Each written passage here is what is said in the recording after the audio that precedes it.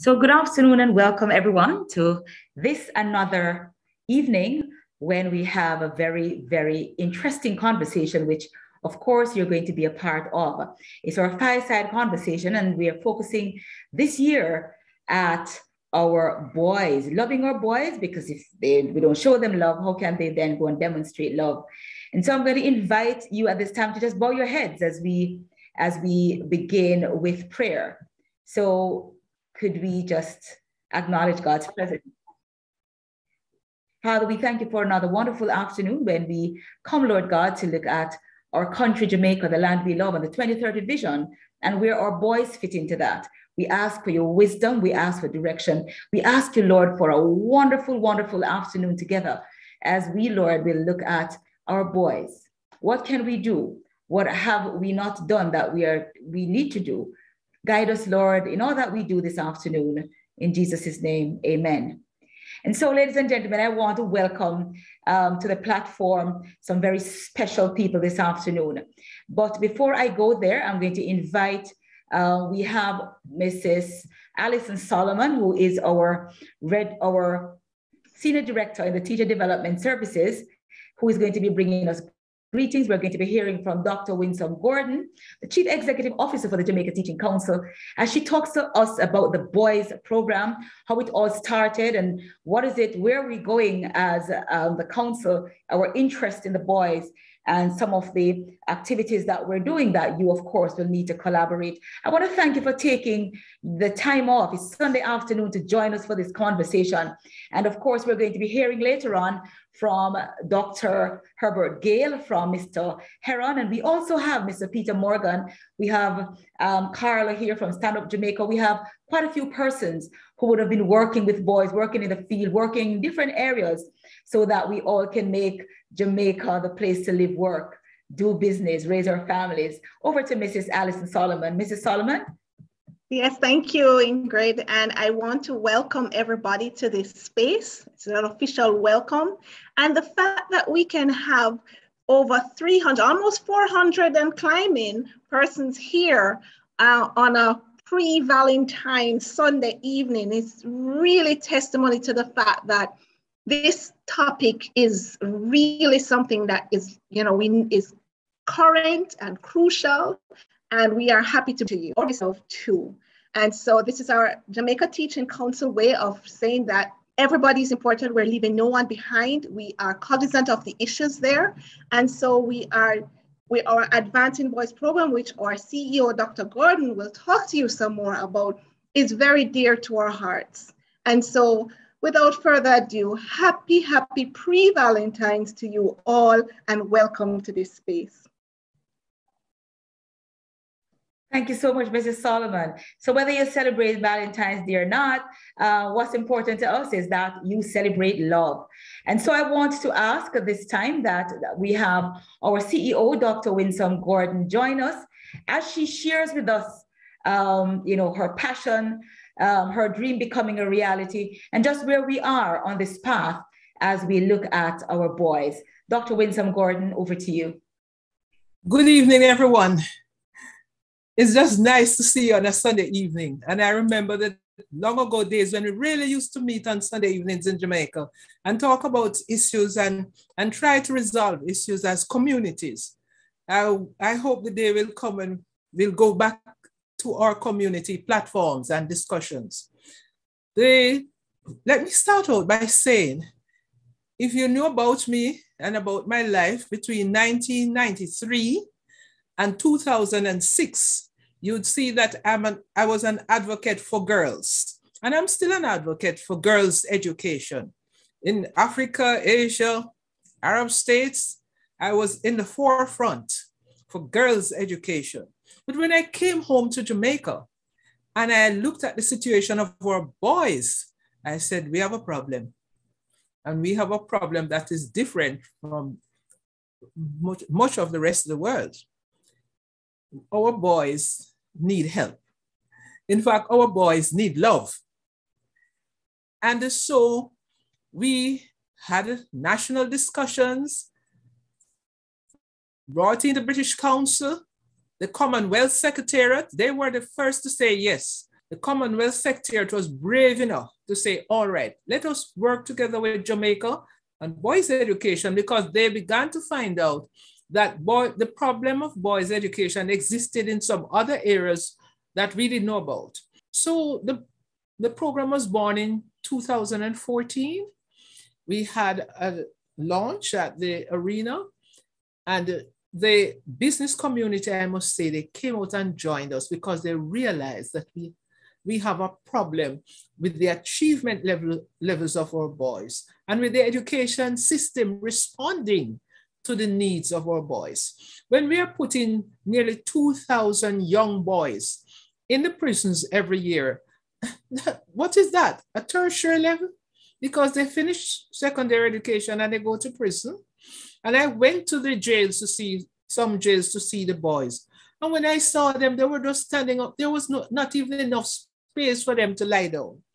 And so I recognized, no, Jamaica, we must do something about your boys. And so the program was launched. And then we heard from the boys themselves. And you know, something that boys said that really stuck in my mind, that we need law and order. Boys said that. We need law and order. Our programs should be organized. Boys were expressed their interest in vocational education, hands-on activities, but they weren't getting enough of what they really wanted. And we're still behind. We're not there yet, because the music industry is not an integral part of our education system as yet.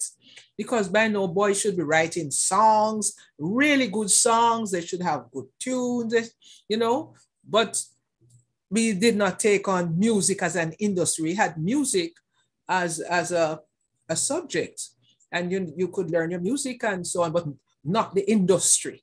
And that is where we sometimes fail our boys, that those areas that they would like to engage in, and they will engage in after school, we don't have in the school's education program. So we're working on that, and our minister is behind all this. She wants to see the boys do well. And what we notice is that in the vocational areas, they did very well in whether it's CXC or City and Guilds. The boys did very well in those areas. But then when the schools brag about the performance of their children, they would leave out the performance in the technical vocational areas. They would speak about those students who achieve 11 CSEC subjects, then 12 and 10, and forget that when a boy gets a distinction in joinery, that's an achievement. So the problem is complex. It is on all sides. There are many sides to the story, and we can fix it. We have been doing our best to fix it. We are getting there one step at a time. I promised myself I want to see the boys off the street corner. I want to see them taken off the street corners and put in some kind of work. But they have to be trained and so on and so forth. But I'm going to tell you something.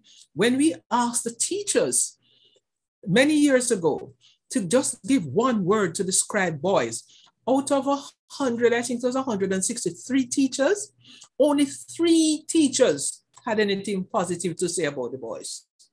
They're troublesome, they're rude, they're out of order, they can't bother with them. And so we had to work on the teachers to get them to understand that boys are just different. They're not all the bad things. So I can assure that today, if you could speak to our teachers, they would tell you that they'll be more positive. In fact, 2 years later, after we implemented the program, we did the same exercise, and the teachers were more positive about the boys. And we are very happy about that. So we are getting there. The challenges of parenthood, they are great, because just when the boys need love, just when the boys need understanding, they need care, you know, when they are 15, 16, 17, and the macho, the fight between the young rooster and the old rooster, and the mother has to go in between because the poor boy wants love and care, and the father is rigid and, you know, telling the boy what he wants. And also, that is the age when some mothers want boys to go out and earn and help the little ones.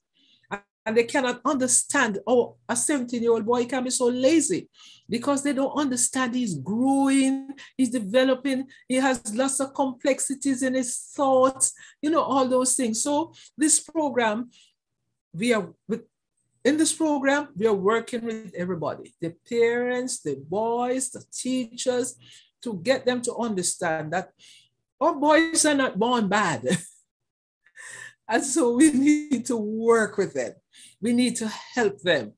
And I must say, phase 2 of the program, where we are now, this mentoring phase, entrepreneurship, Mrs. Wilmot is the driver behind the phase 2 of the program with the help of Mr. Chin, Lanry Chin, and of course, under the leadership of her director. They are working with new issues for the boys. Our boys are good. We need fathers for their children, our children. We need husbands. Daddy not available is not good enough for us. And so, ladies and gentlemen, as we gather this evening, let us think out of the box. Let us love our boys. Let us spread the message of love. They don't always do what we want them to do, but we can guide them. And I can assure you, love is one of the most powerful tools that God has given to us. So I look forward to this evening discussion, but do have a wonderful evening. Enjoy it. Thank you, Mrs. Wilmot. Thank you so much, Dr. Gordon. Yes, she's passionate about this and it's contagious. You will see. I really appreciate that. And so as we continue this conversation, I'm going to now invite Mr. Davian Leslie. Mr. Leslie is our Chief Professional Development Officer at the Jamaica Teaching Council. You see, at the Jamaica Teaching Council, we're a team. Where one goes, we all go, right? We work together as a team. And so Mr. Leslie will be doing for us an activity at this time. Mr. Leslie, over to you, sir. Thank you. Thank you very much, Mrs. Wilmot. Today is Sunday, so I think I can call you Ingrid. We're not at work today. We're not at work today. And look here, I come to change up things today now. All of this talky. Dr. Gordon, I was going to say today Sunday, so I think I can call you Winsome, but I won't risk it. I won't risk it. Greetings and salutations, Dr. Gordon. Let me greet all the participants who are here. Let me just thank you for coming. I really am just so happy to be here. I'm going to ask for 3 volunteers very quickly. Can I just raise your hand? You don't know what I'm asking you for. I would love to have 3 boys, but quite frankly, I'm prepared to take any 3 persons who read. What a heap of hand going up. It's 3 me ask for now. What am I going to do now? All right. So here's what I'm going to do. I'm going to ask if you're not a boy and you have raised your hand, put it down. Let me see if I have 3 boys. If you're not a boy and your hand is raised, you can put it down so I can find 3 boys. I see Mikhail Pottinger. Mikhail, I'm going to ask that they make you co-host. I see, is that Coyote? Yes, Coyote. Coyote. Did I say that right? Coyote, I got that right?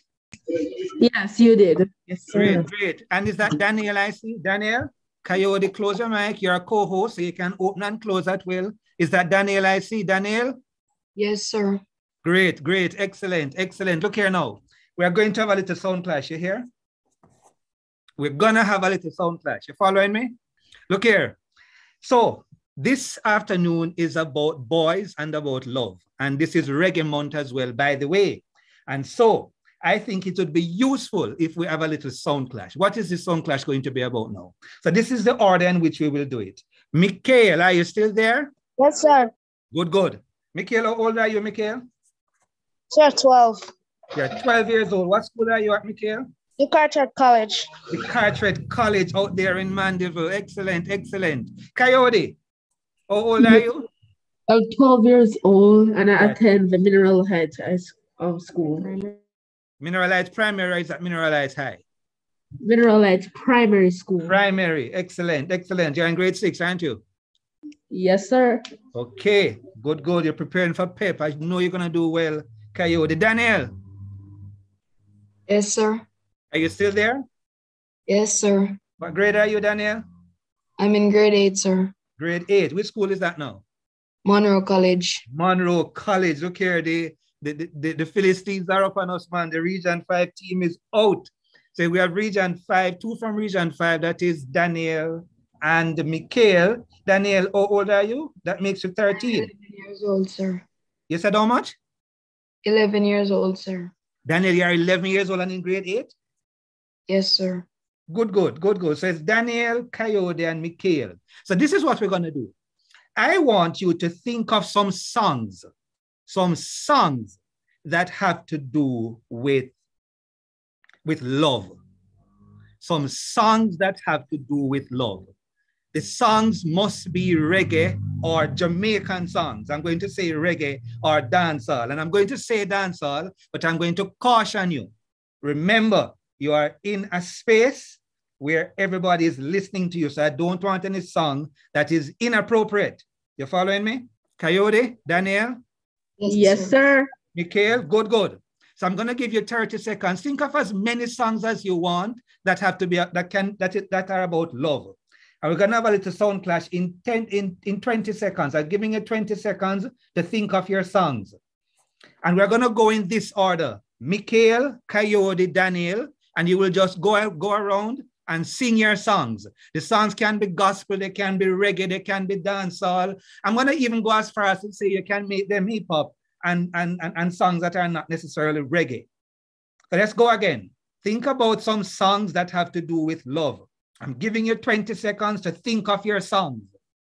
And then one after the other, I'm going to ask you to sing your song until you run out of song. You can't repeat somebody else's song. The person who has the last song standing is the winner. That's what a sound clash is. Are you following me, Mikhail, Daniel, Coyote? Yes, sir, but do you have to know the song by heart? No, you just need to sing one line of the song. One line of the song. Just one or two lines so everybody can get this. Yeah, man, no problem, man. I just want to make sure that Coyote, Mikhail, and Daniel, your parents are in the house are around. But no worry, man, we have your prize for you, don't worry. So Mikhail, Coyote, Daniel, are you ready? Yes, sir. You sure, Coyote, you are ready? Yes, sir, I'm ready. Your sound tune up. Mikhail, are you ready? Zarib, are you ready?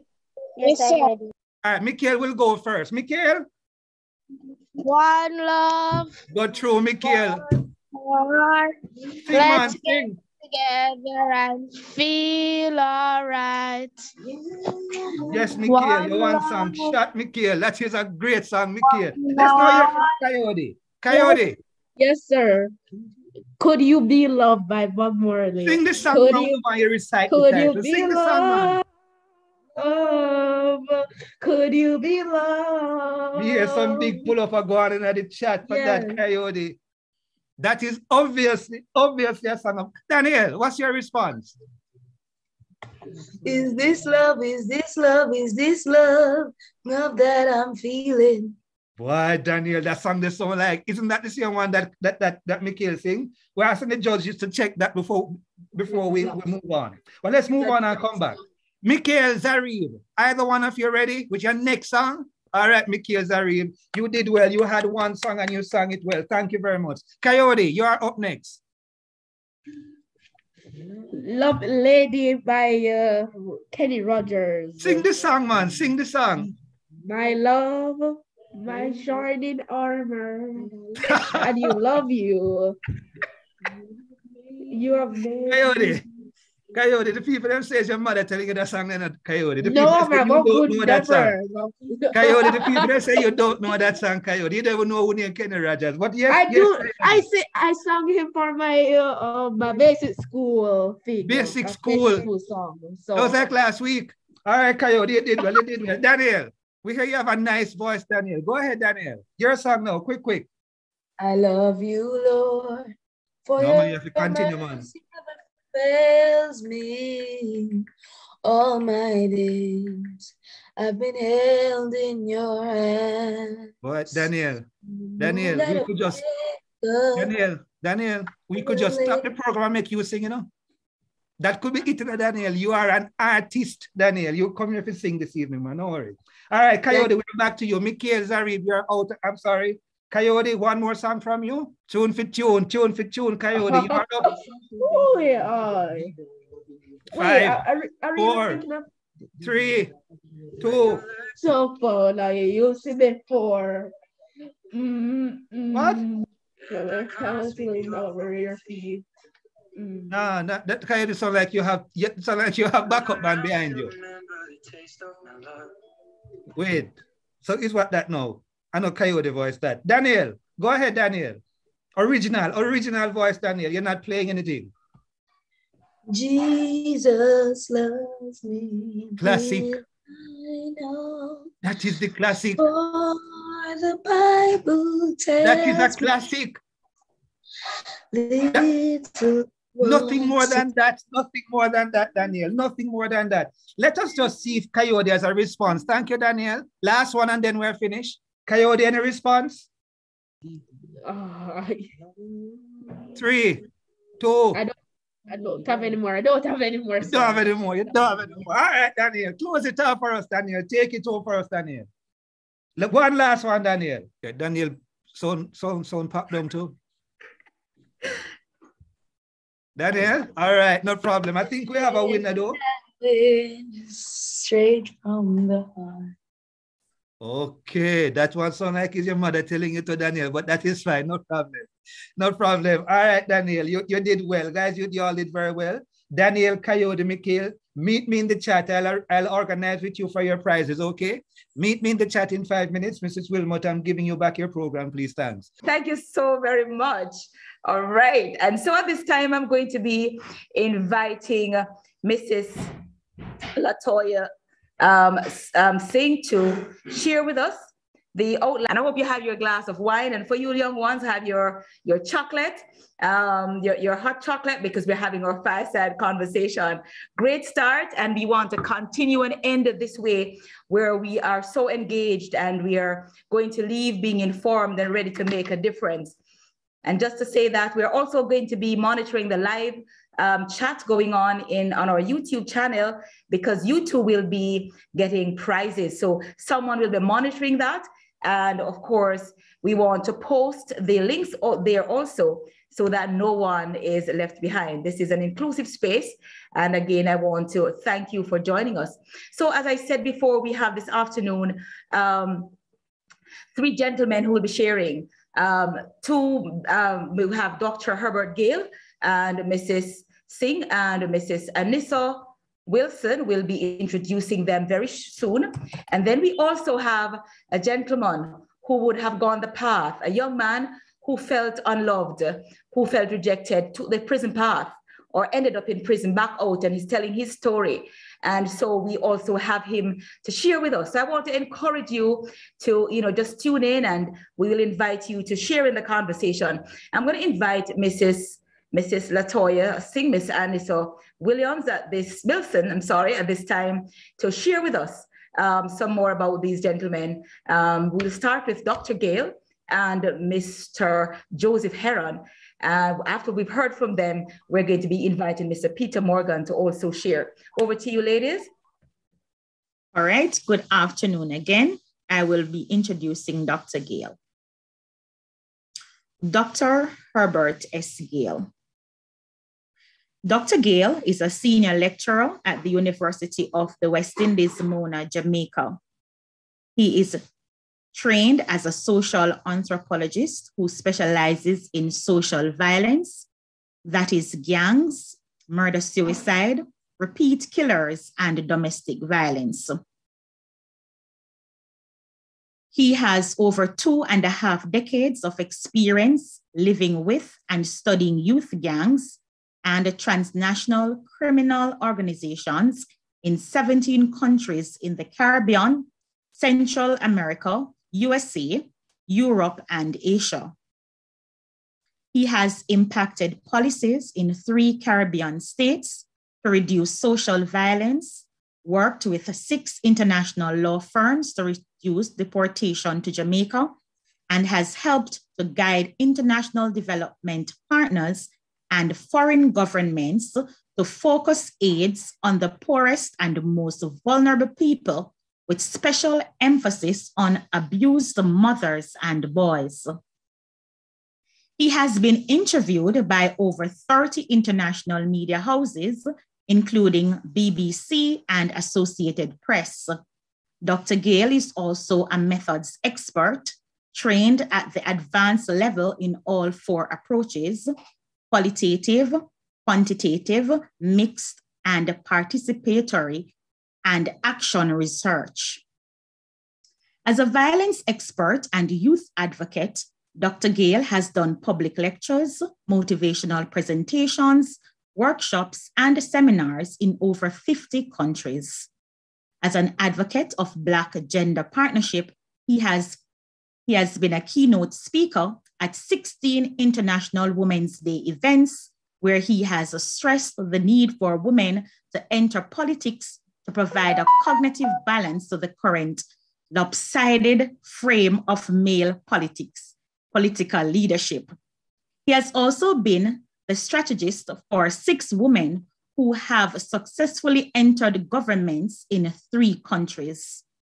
He has done over 70 major studies and has published several books, chapters, and articles, including the recent work on males and tertiary education in Jamaica, launched in October 2020. He is the chairman of Fathers Incorporated and Children's First Agency, and sits on various commissions, task forces, and advisory councils aimed at national and regional development. Ladies and gentlemen, welcome Dr. Herbert Gayle. Good afternoon, everyone. The pleasure is mine to welcome our panelist, Mr. Joseph Heron. Joseph is an educator who has served in a myriad of capacities within the Jamaica's education system. He started working in education as a teacher of Spanish and physical education at the St. Hugh's Preparatory School in 1994. He graduated in 1999 with a Bachelor's of Arts in Psychology from the University of the West Indies, after which he enrolled at the Michael Teachers College, where he read for a diploma in education. Joseph worked at Marvelly Primary and Junior High School, where he stayed until assuming the role of guidance counselor at the Penwood High School in January 2002. While at Penwood, he was awarded a scholarship to pursue postgraduate studies at the University of Melbourne. At the University of Melbourne, he completed a master's degree in youth health and education management with a focus on boys' education. Joseph has also been a certified football referee since 2006. After 8 years at Penwood High School, Joseph moved to the Haile Selassie High School as Dean of Discipline.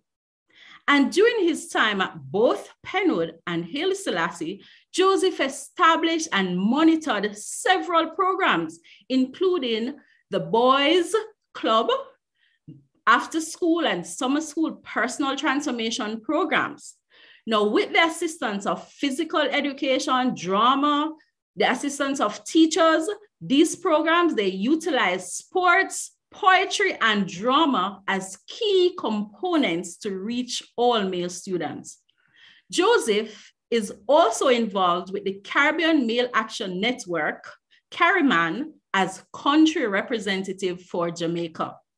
CARIMAN is a network of individuals and organizations that advocate around issues affecting boys and men. He works with the Boys Mentorship Program at the Jamaica Teaching Council as a certified mentor for boys. He has facilitated a session on teaching to the male brain to educators and male students in the Jamaica Teaching Council's Advancing Boys Education. And he's an avid supporter of the initiative. He's very knowledgeable, committed, and passionate about boys' education.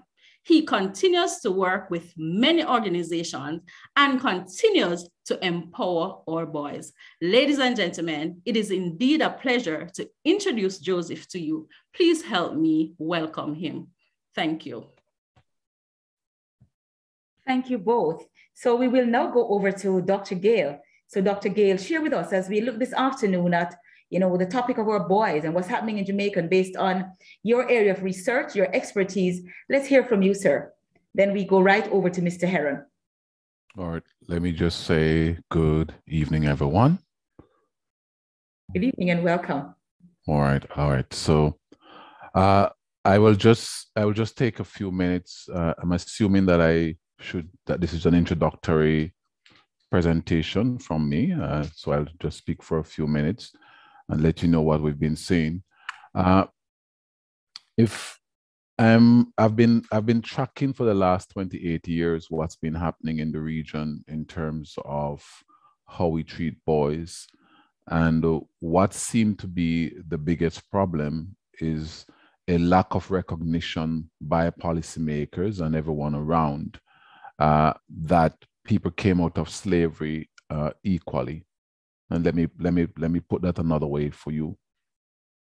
So if you look at gender issues in Europe, in Asia, in other parts of the world, you will not see material as similar or realities as similar to ours. What happens here, though, is that many people simply don't get it in their heads that men and women were slaves in Jamaica and the rest of the Caribbean. And if you notice, I in another session, I'll show you the trajectory. You'll see that by 1970, right, when you assess the situation in Jamaica, women were made up 64. There were 64 women to every 100 men in tertiary education. And that's in the 1970s. But if you notice, within half of a century, within 50 years, what you see is to every 100 men in tertiary education, there's a matter of 228 women. And that transition came about because I'm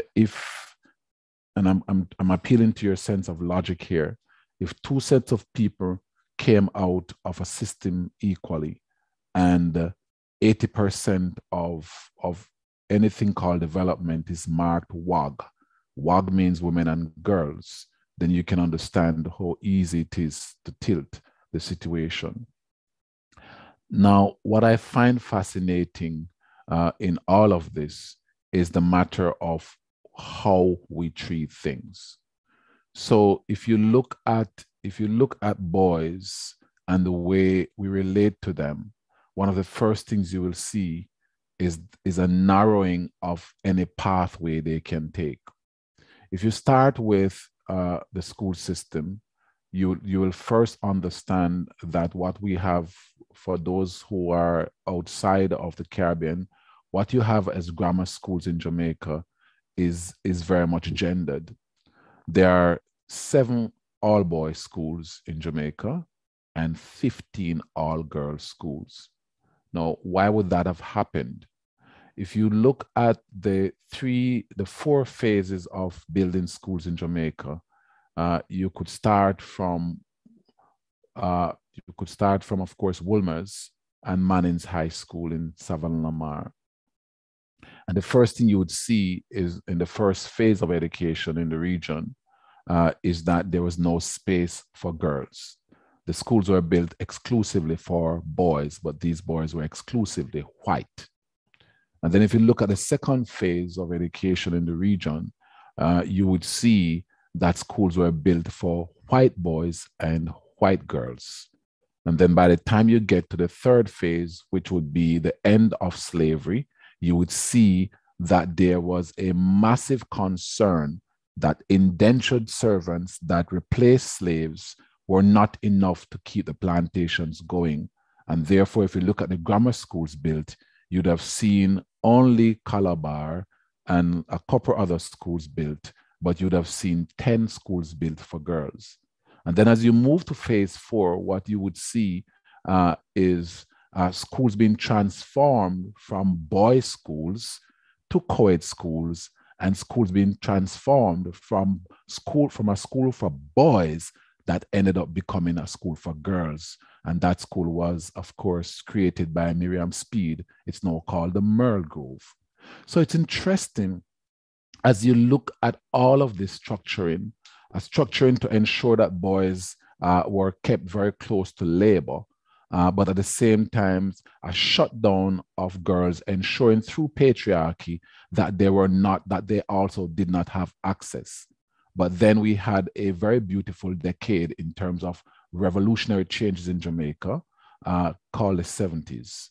And of course, we had a couple, a prime minister who was very close to his wife, called Beverly Manley, who advised him very strongly about gender. And so the 1974 election would have been the first election in Jamaica that included matters related to gender. And that became a trigger. Now, I want to take you to what I call phase 5, which is a group of people called IDPs. IDPs are international development partners. And since the 1970s, they have pumped tremendous amount of money into Jamaica, but those monies are marked WAG, women and girls only. The problem with Caribbean people is that they have been price takers. And let me explain this economic term and how it applies to the anthropology of our education system. Price takers are the people who are so vulnerable, so dependent, so gullible, and believe me, I make no apology for that word, that they sit and take whatever the North tells them. So if you look at countries like Belize, Trinidad, Jamaica, El Salvador, Guatemala, and any of the 17 countries that I've worked in, you will see this very directly, where whatever the North has, whatever they interpret to be, whatever is needed for your development is what you take from them. And when I sit with now, I've now have meetings with 9 different IDPs. They have actually blamed us for not having an agenda for ourselves. Let me say that again very slowly. We have blamed them for directing monies away from boys. And we've actually gone to the extent of accusing them of continuing the mental slavery. They, in turn, in my meetings with them that they've invited me to, that's brave of them, I should commend them, they in turn have blamed us for taking anything that they have on board because we cannot wait to draw down the monies for our development. So what's happening here?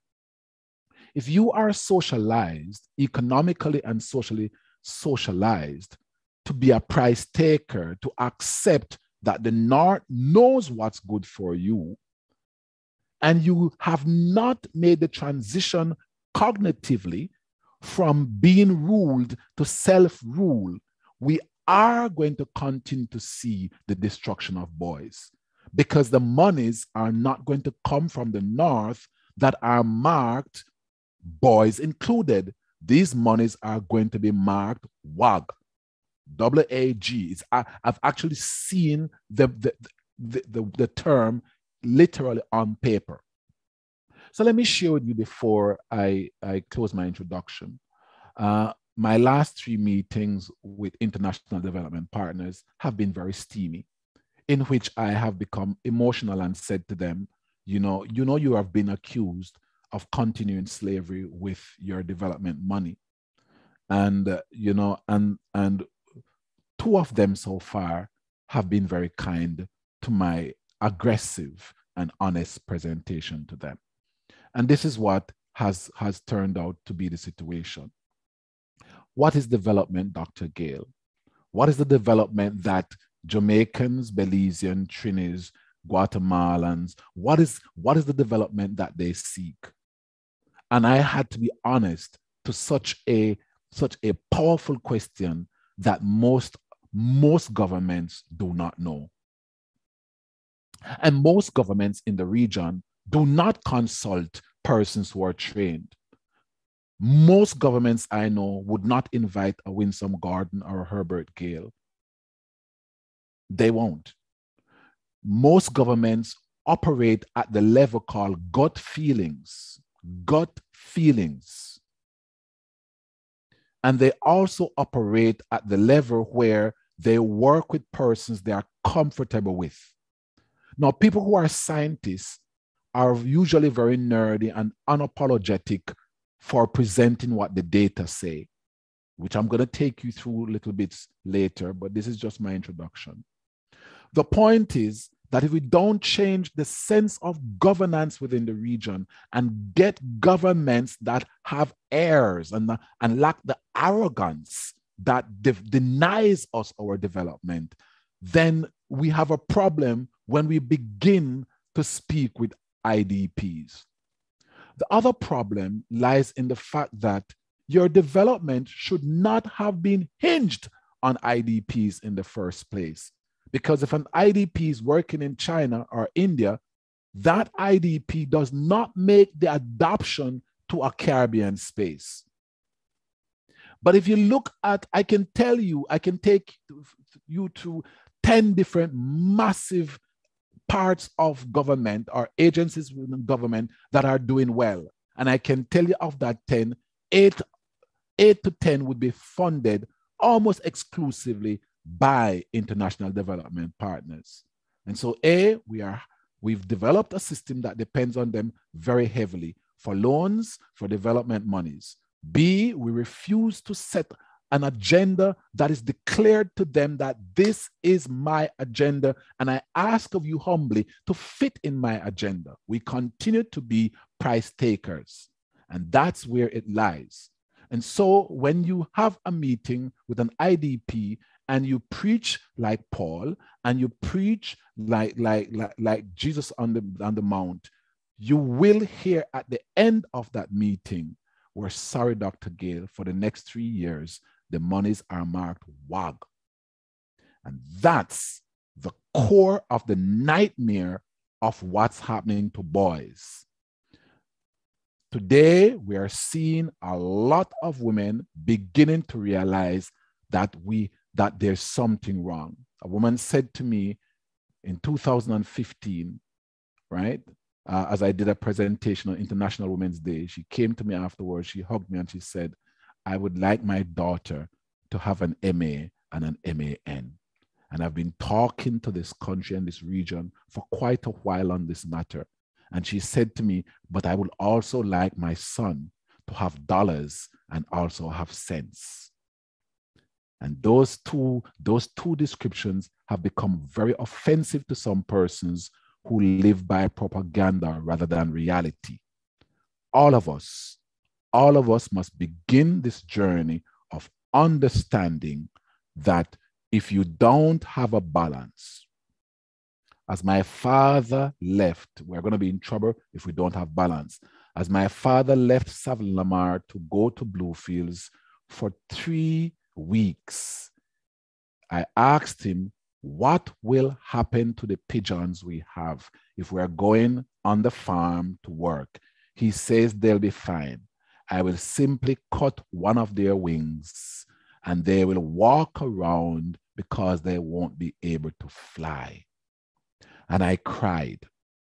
It's one of the things I've written in my stories that I cried about. I cried as I watched my father cut the wings of those birds from the cage and let them out. They thought they were free. They simply could not fly. It didn't matter what they did. When we came back, they were free. They had food. They could walk around because food was on the ground. A lot of food was left for them to eat, but they could not fly. I've said to Caribbean people, if you cut the wings of boys, your countries will not fly. That's my introduction. We'll come back.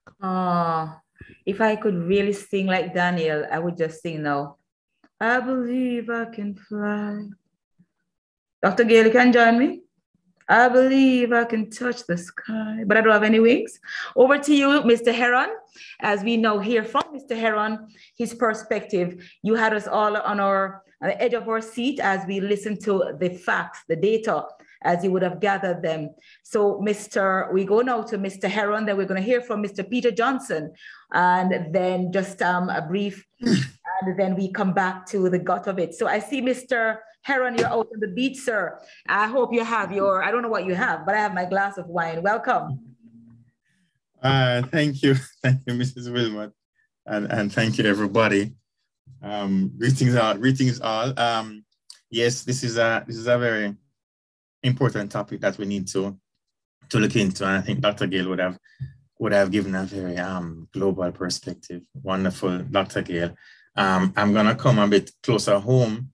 And while we're talking about our boys, it is critical that I'm gonna be fairly brief.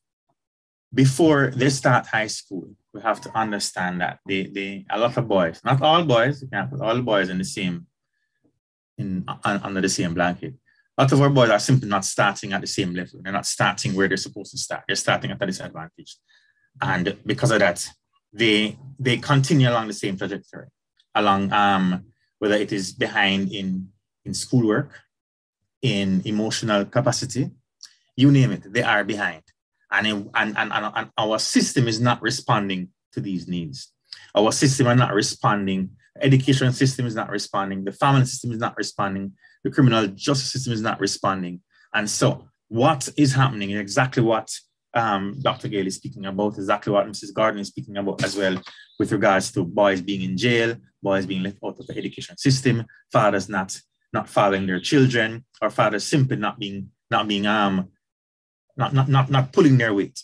And this is where we are. And if we don't respond critically, if we don't respond methodically, then it is only going to get worse. If we continue to depend on the international funders to direct where we want to go, or where they want us to go, I should say, it will only get worse. And I don't see it making much sense. So we really have to be very pointed, and we really have to stop doing what we're doing now. We have to go back into our teachers' colleges to see how we're educating, and we can't continue to just focus on the boys alone, because it is affecting everybody, not just our girls.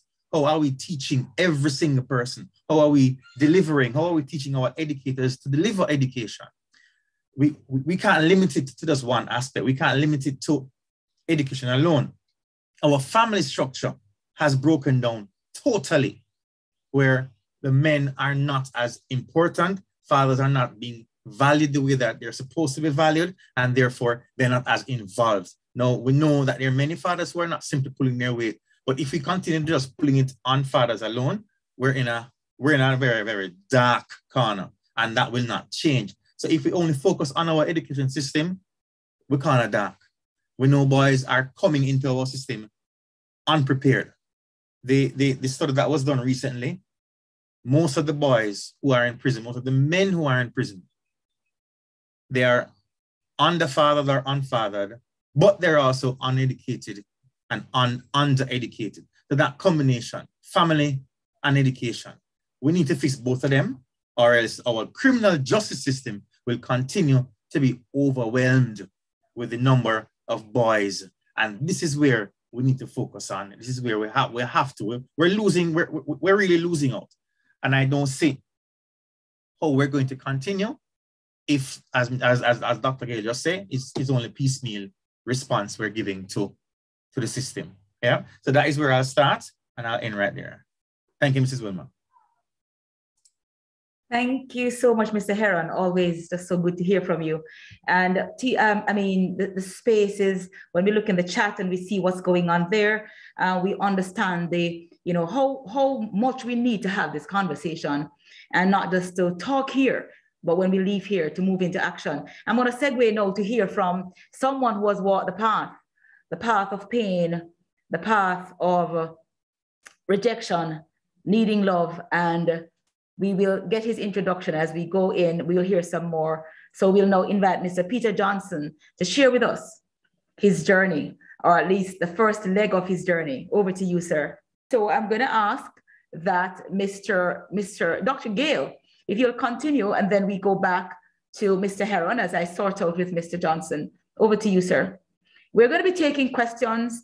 We're going to be inviting persons to share, but I'm going to ask that the gentlemen continue their conversation, and then we pick up from there. Over to you, Dr. Gayle. May I have permission to share something with you?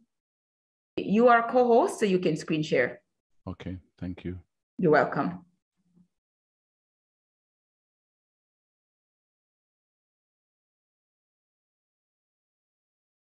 All right, so I want to share with you just a little bit of what's been happening with boys.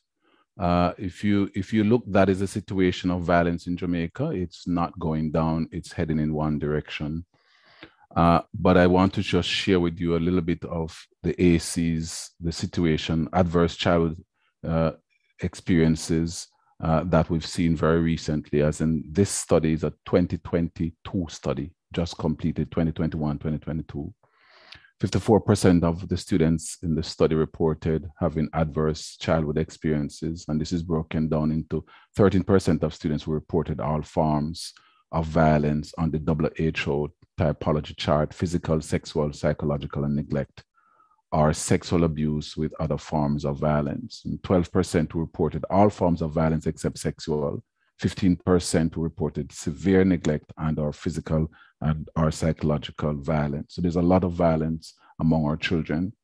When we look at the specific schools, the schools that are, we know, of course, we have the grammar schools that are traditional schools, and the new secondary schools. We see that all new secondary school groups had 10% or more of their students would experience most severe levels, the most severe levels of ACEs. Again, ACEs mean adverse childhood experiences.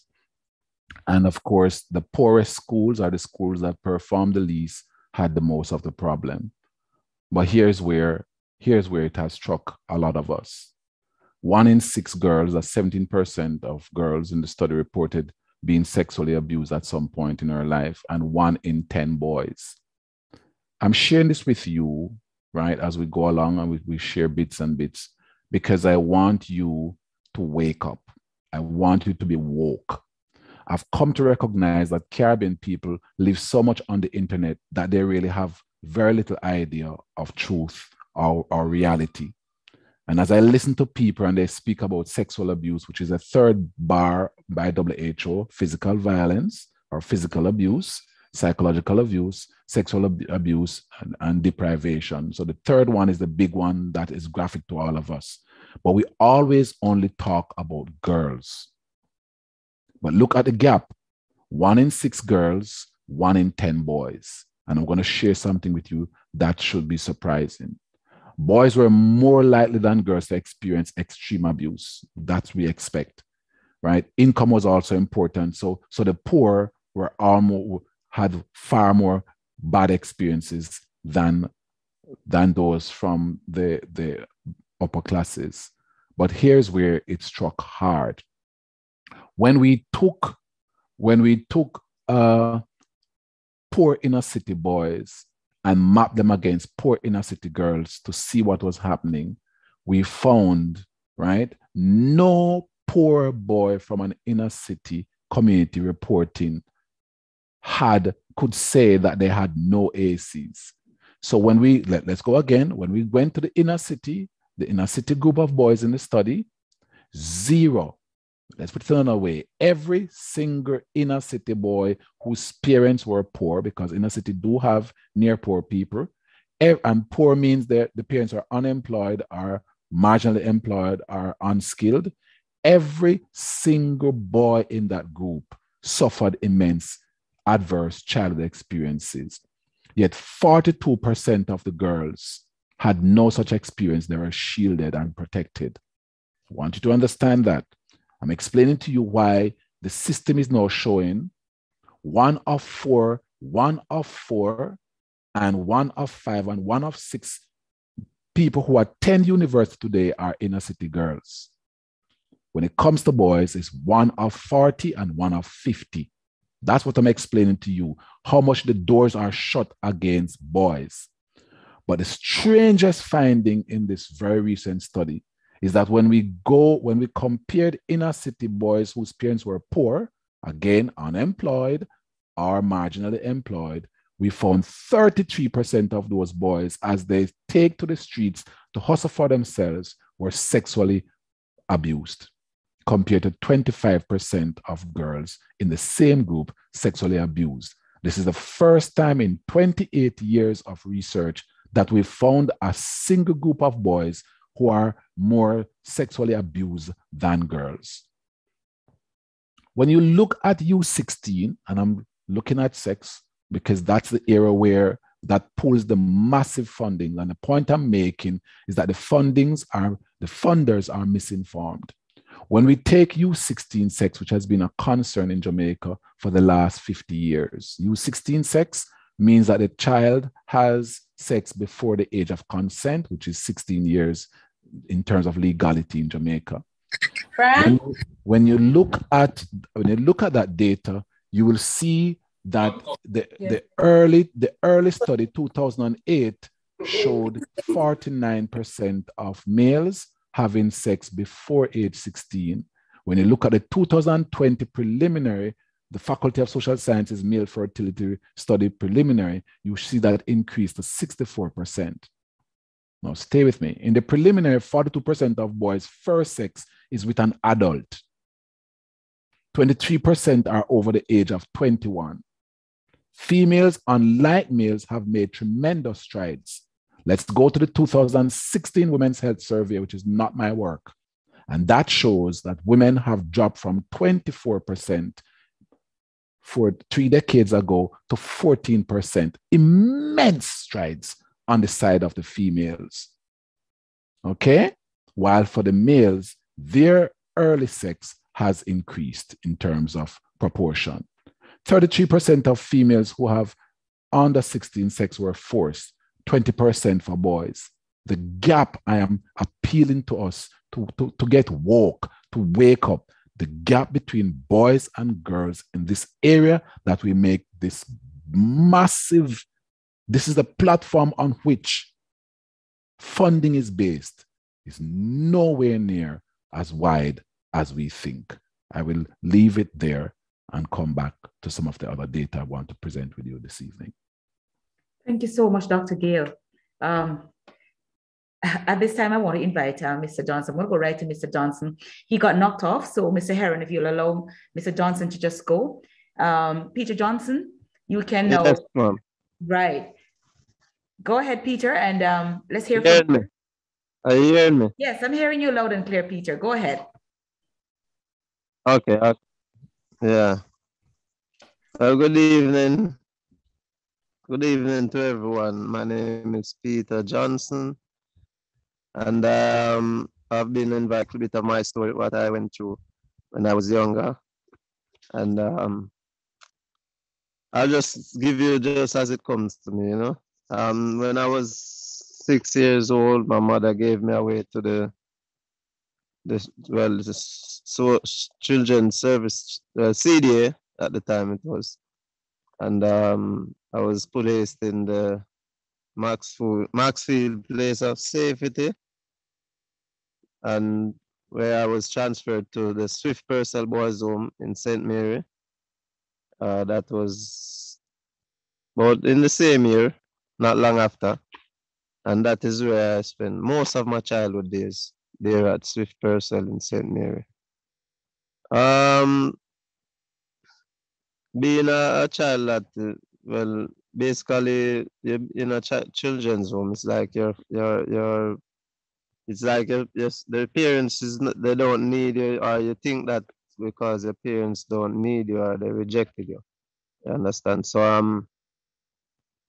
I had a feeling of abandonment and rejection, which was really and truly how I felt. So as a result of that, I used to be rebellious, and especially rebellious towards people who were, you know, in authority, or who would want to show themselves like they are in authority over me. Like adults who would want to tell me what to do, I would have the attitude to say that you're not my mother, you're not my father, so you can't tell me what to do. Okay? So that was my outlook on everyone. And I never had any trust towards people, you know. People would show me love, you know, genuine love. I've come to know now that the people would show me genuine love, and I would shun them, you know, run them, you know, because being a boy child as well, knowing that I'm I don't have my mother or my father to love me, and I'm thinking, then how are you trying to show me love? Must be something you want. You understand? I'm thinking that maybe it's something someone is looking from me. Why would they would be nice to me or try to show me love? You know, so that was my outlook on people, you know, when they're trying to be nice to me, thinking that maybe they need something while they're being nice. So it's nice. So that's why I was always suspicious of people, no matter how genuine they were.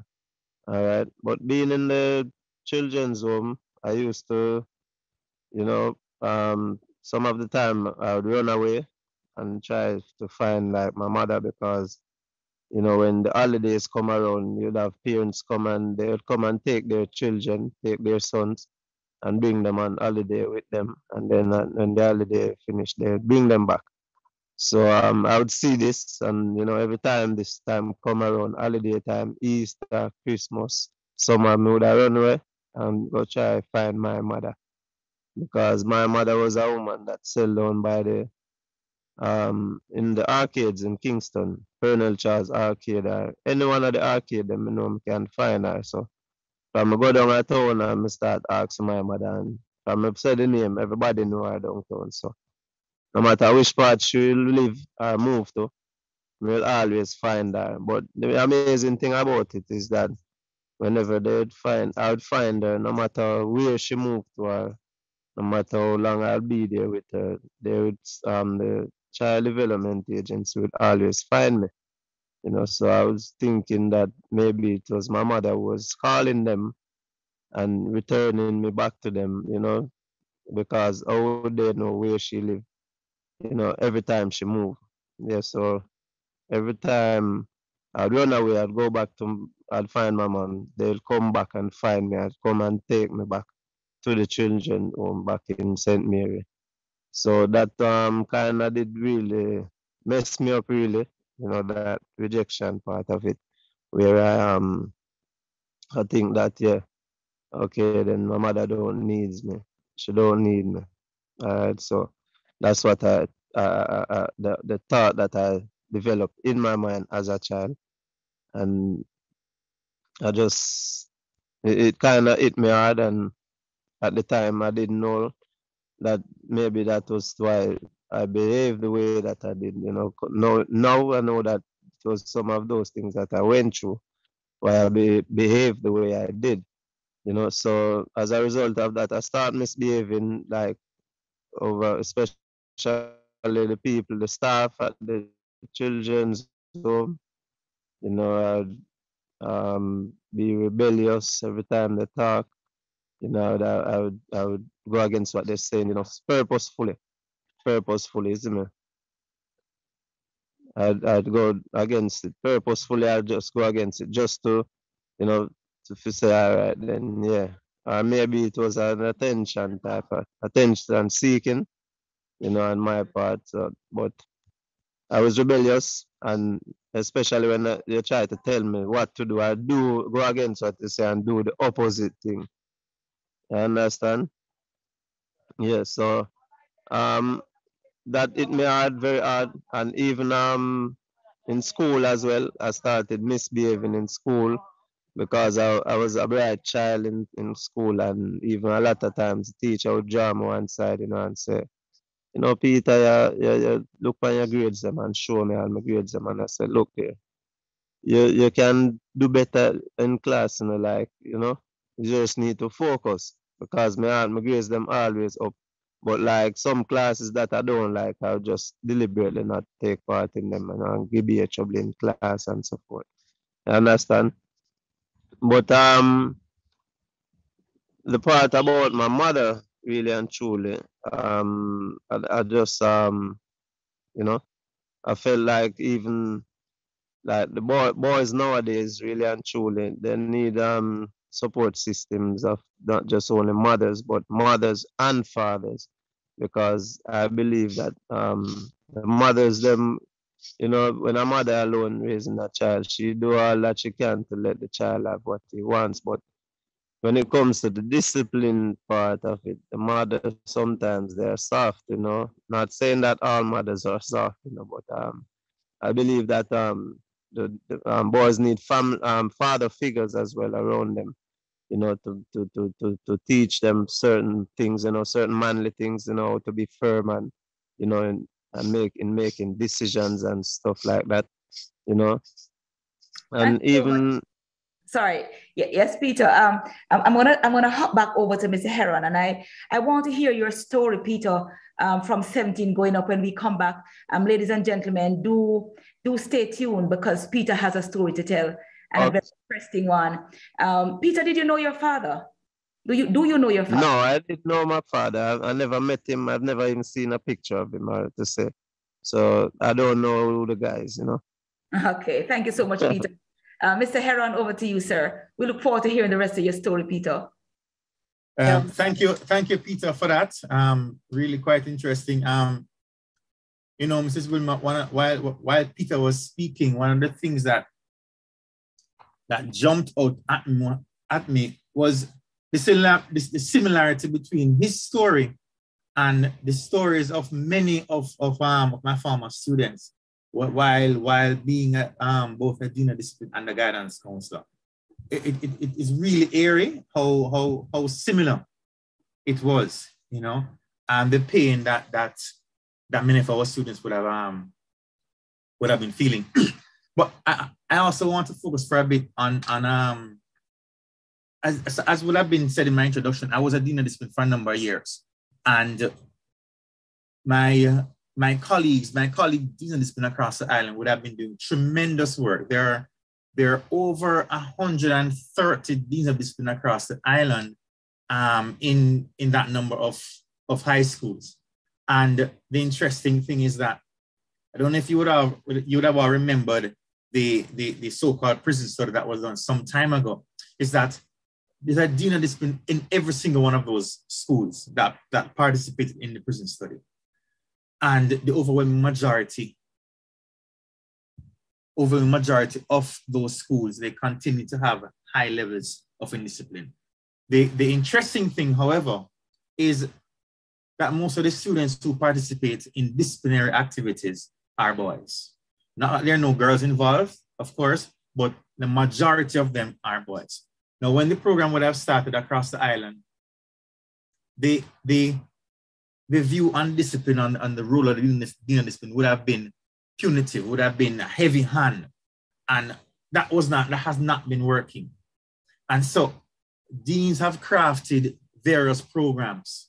A lot of them are focused on boys. I'm not going to focus on my program alone, but there are several deans who have focused on several programs that focus specifically on boys. And as Peter would have mentioned, Peter said in his story, a lot of those stories, rejection, abandonment, feelings of simply not being wanted, not knowing their father, not feeling love from their father, not knowing their mother, or not feeling love from their mother, are also a high degree of anger towards the mother, whether the mother is a single parent or not. Now, we know that there are other factors that affect the mother as a single parent. But the similarities across all the schools was crazy. One major similarity, there's only one boys' school, by the way, one boys' school. And the other similarity is that in most of these schools, the boy population, the male population numbered more, significantly more than the female population. And so I personally looked at a lot of schools, the so-called inner city schools, so-called schools, and not the non-traditional schools. And what I found is that most of those schools that had more boys than girls. Most of those schools that had disciplinary issues always had more boys than girls. Now, it talks about our system and how we respond as a system and as individuals within the system. Our teachers respond. Our teachers try very, very hard, but our teachers are extremely overwhelmed with how they respond to boys and their knowledge of responding to boys. Yes, there are individual teachers who really go the far way, go the extra mile. There are individual teachers who simply have that knack. But the system has not trained our teachers how to respond to boys specifically, how to respond to disciplinary matters, not just where boys are concerned, how to respond to the little nuances within our schools, the girlfriend-boyfriend thing within our schools that is affecting a lot of our indiscipline. Our teachers are not trained. So I am putting this to our teachers' colleges, and I've been saying for a very long time, that this has to be a part of their curriculum. It has to be a part of the curriculum, or else our teachers, they're not ready for the classroom. And I feel the same way as many of our boys and our girls as well. They are not ready for the classroom. Likewise, many of our teachers are not ready for the classroom to teach our boys and girls. We're not talking about delivering a math or a Spanish or the English, just simply teaching to our students, specifically to our boys. And we have to respond systematically because it is only going to get worse. The deans alone cannot do it. The deans alone have been doing a tremendous job. Some teachers as well have been doing an excellent job, right? But it is not enough. It's not enough to have boys coming to our schools having already been exposed, as Dr. Gayle would have pointed out, to the high numbers of ACEs. Right? We have several boys who are already members in gangs, who are already running gangs at their age, at 16, who have been exposed to weapons. And I'm not talking and I speak, right? And how does a teacher respond to that young man? It's next to impossible, especially when you delve further. And I'm going to break shortly, and when I come back, I'm going to go back into the primary schools, right? But when these boys, by the time they get to our high schools, they would have already gone through years of experiencing reject, pain, anger in our education system, not to mention at home or within the community. And so we need to respond, right? We need to respond specifically. Some deans have excellent programs and they're responding. It's not enough. It's not enough because they're also losing out on their education in the meantime. So, Mrs. Wilmot, I'm going to stop there and I'll allow others to partake. Thank you so much, Mr. Heron. Really, really appreciate that. I'm going to go back to Dr. Gayle. And from Dr. Gayle, I go back for Peter to continue his story. Professor Rosalie Hamilton has joined us. We want to hear from you, Professor Hamilton. I know you've been doing quite a bit out in the field. Just good to have this conversation going. And of course, we're seeing the chat, we're seeing the participation. Keep them coming. Your voice matters. Dr. Gayle, over to you, sir. All right. Let me go back to sharing. This time I want to show you a little bit of just some issues about some of the preoccupations of boys. So in 2001, in a class at SOAS London, we set out to find out what is it that make boys or girls, for that matter, young people, stable. And we covered 127 countries, developing countries in my class, from the 17 of us who were violence students, who were trained to be violence experts. And this is what we found. We found that there are 4 things that children really need to be stable: food, a safe environment, supportive parents, education, and training. But if you come to Jamaica immediately, and Belize is just the same, and Trinidad's a little bit better, but it's not far off. If you go to the Survey of Living Conditions 2014, you will see where from birth to 5 years old, boys are 2.7 times more likely to be underweight than girls. If you go to the UNICEF study, 2004 study, you will see that girls are twice more likely to be comprehensively breastfed than boys. So we actually have a slavery passed down problem, and a problem that has been compounded by the fact that we're the fourth most violent country in the world, which forces us to protect women extraordinarily and to be, and of course, to raise our boys to be tough. If you look at this idea of safe environment, you will understand boys and the state. In Jamaica, let me take you to Black Lives Matter a little bit. So in the United States, the police in the United States accounts for 1% of every Black man who is killed. In Jamaica, the Jamaican state accounts for 13% of every Black man who is killed. Black Lives Matter, don't? A lot of us jump up about Black Lives Matter in the United States without understanding that we're 13 times worse. If you look at the issue of supportive parents, we will see that tons and tons of the material you get from people are actually erroneous.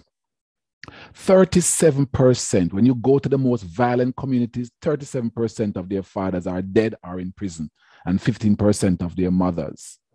And when you look at education and training, you're going to see something else, but I'll take you through this very quickly because I want to do this in just a few minutes.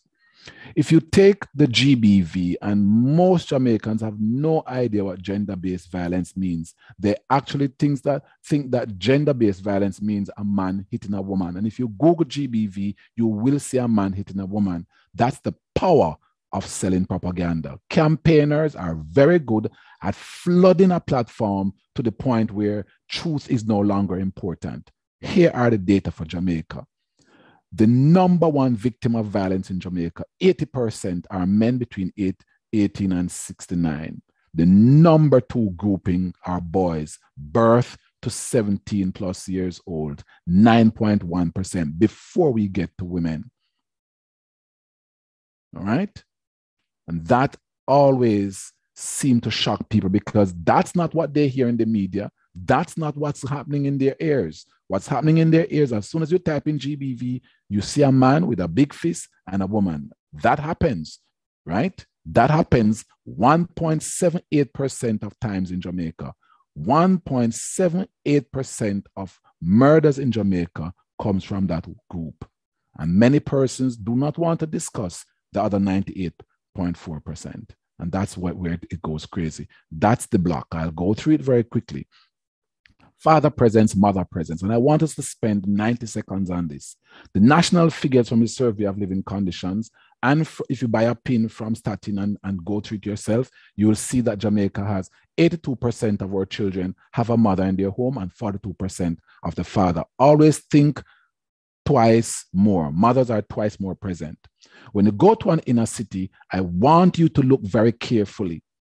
From the 1960s until now, we've been writing this garbage that the mothers are present in the inner city and only the fathers are absent. But I beg of us all to stop. Here are the data for Jamaica.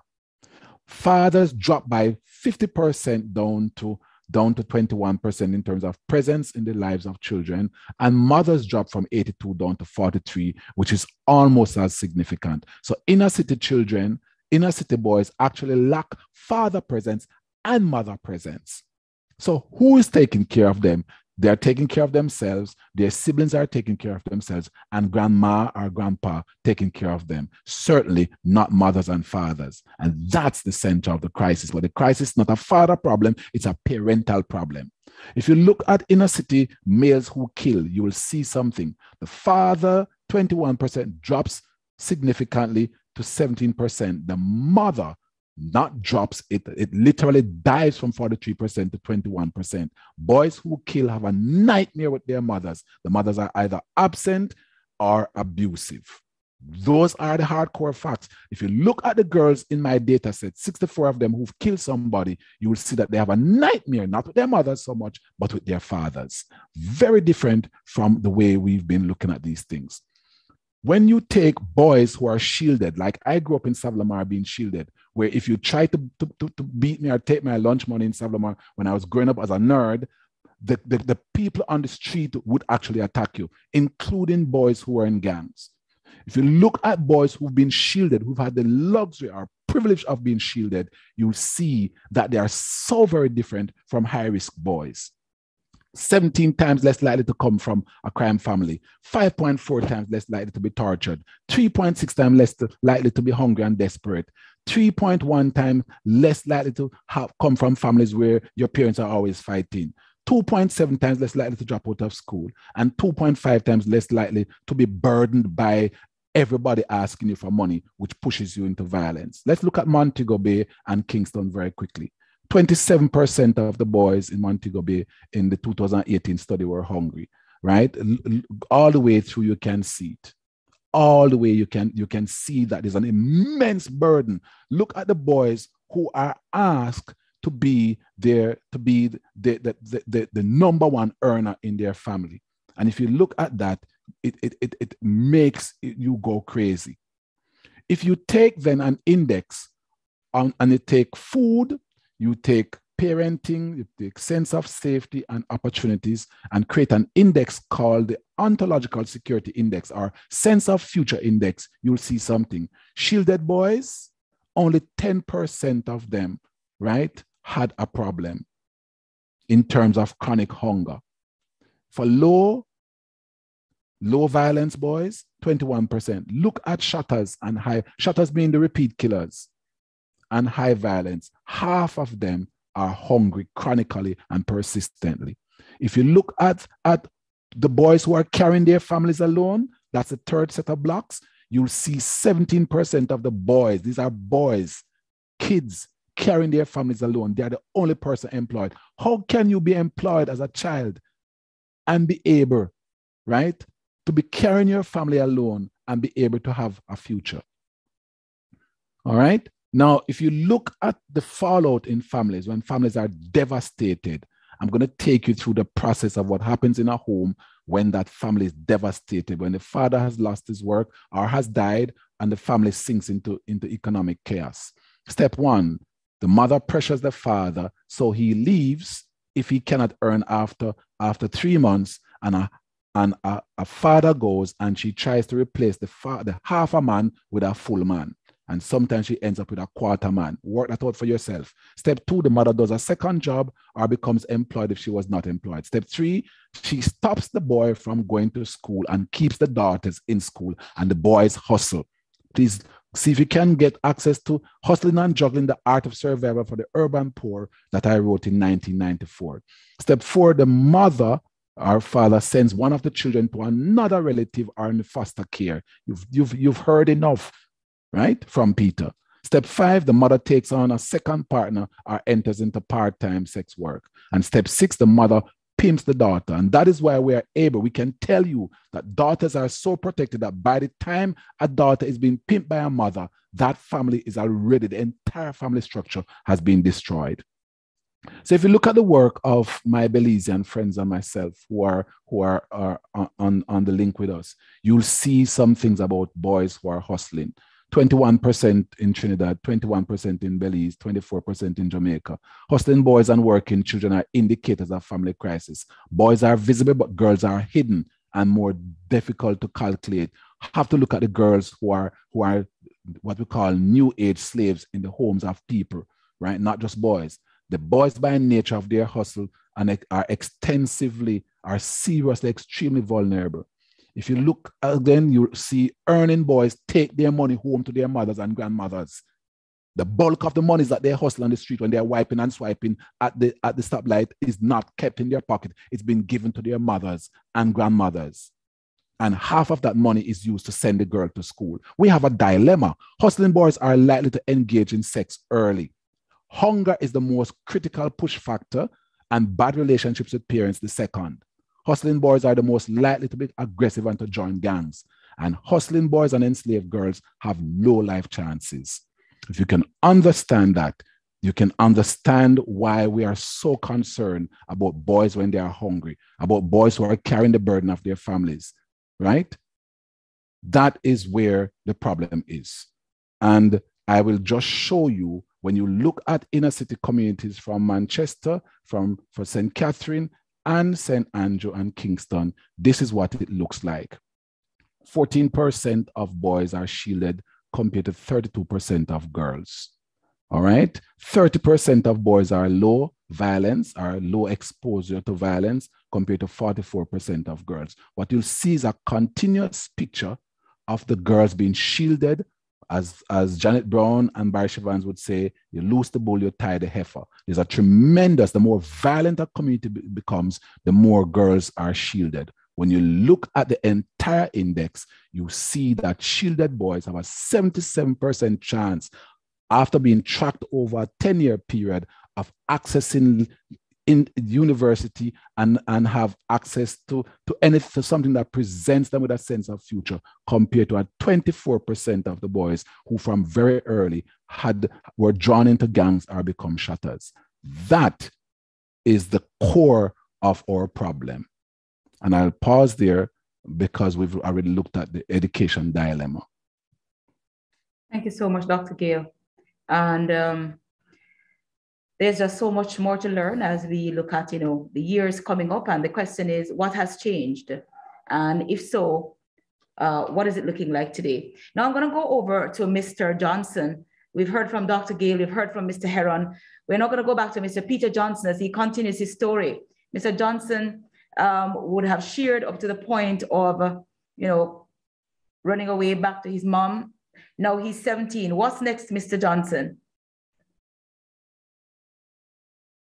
Did we lose him? Hope he didn't get knocked off again. Let me see if I can find. Peter, are you with us? Seemingly he has got knocked off again based on his internet. And so I'm going to try to see if I can admit him again as we recognize there's a challenge with the room. Just to remind you that the room, for those who are in, your friends or colleagues are trying to get in, just be reminded that the YouTube channel is live. We're streaming live from JTC YouTube channel. And for the persons who are asking for the video, remember that the video will be available there. Even at the end of the session, you can access it. You can share with your friends. All right, we're now moving over. I'm not sure, Professor Rosalie Hamilton, do you want to share at this point? And then I'm going to go right back to Mr. Heron. And we want to hear the end of Peter's story because it ties in with what we're talking about today and evidence of the system and what's going on. And the question is, having heard this, what do we do? How do we move forward? Professor Hamilton, No comments right now. Excellent forum, and I'm listening. All right. So over to you, Mr. Heron. Thank you, Mrs. Wilmot. I'm pretty much just going to back up on the ground what Dr. Gayle would have been talking about, but also specifically, I wanted to touch on before our students start high school and within the family, we would have known that once there are two children involved, boy, girl, the boy automatically gets less attention, less love than the girls. Case in point, specifically as it relates to reading and education. The boys, Dr. Gayle made reference to tie the heifer and loose the bull. And that is specifically regard to reading. The parents will sit down with their girls and read. Daughter in daddy lap, mommy have daughter in lap. Not the same with boys. Because boys, if you go up and run up and down, climb tree and do whatever they're supposed to do, right? Likewise with homework, have the time, the patience to sit down with the girl picnic and do our schoolwork. Not the same with the boys. This is before they get into our education system, right? The patience with the girls is much, much higher than the patience with the boys. We don't reach another education system yet. We don't reach where the work get hard. We don't reach high school yet. We don't reach there as yet. This is simply basic school, kindergarten, right? They're showed less affection. So when you reach school and you're expecting our boys to express themselves, why, how, what have you put in place? What have we put in place to expect our boys to express themselves when from home, for the most part. Dr. Gayle has pointed to how many boys and girls are underparented within certain communities. These certain communities are the ones that feed the over 130 schools where deans of discipline are present, where some of our primary schools are having major issues, right? And our system is not responding. Our system is overwhelmed and not able to respond, yeah?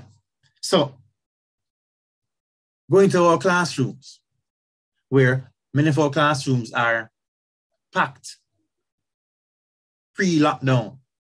Go into our lockdown system now. Yes, we're reopening for face-to-face.